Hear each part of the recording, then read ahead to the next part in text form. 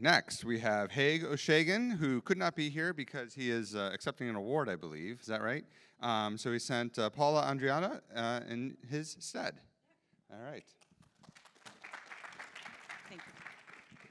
Thank you, everyone. As he mentioned, he would love to be here, but he could not due to another engagement. But he did write a letter that I'm going to, hopefully it's under 2 minutes, read to you. So a little background about Hayg.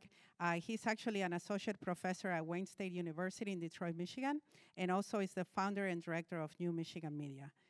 Quick overview, New Michigan Media is a collaboration of the largest ethnic and minority-owned newspapers in the state of Michigan. That includes the Latino Press, the Arab American News, the Jewish News, the Michigan Chronicle, and the Michigan Korean Weekly.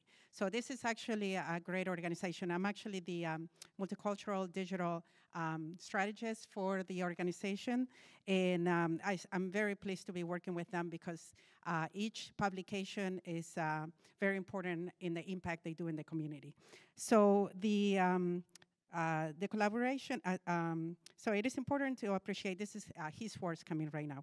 So he mentioned, it is important to appreciate that ethnic media often provide the backbone of minority communities, both in reporting locally and in advocacy. As our nation becomes increasingly minority and ethnic, the role this media play becomes ever more important, yet they face the same challenges in reaching new and younger audiences and are understanding the digital space as do mainstream news outlets. The concerns of minority media should of central importance to ONA and its membership. It has taken years for me to better understand and appreciate ethnic and minority media, the challenges they face, the role they play, the audiences they serve, and the journalism they practice. The comparison with larger mainstream media is all too often not quantitative. That is smaller staff, smaller audience, but qualitative in nature, different role, different goals.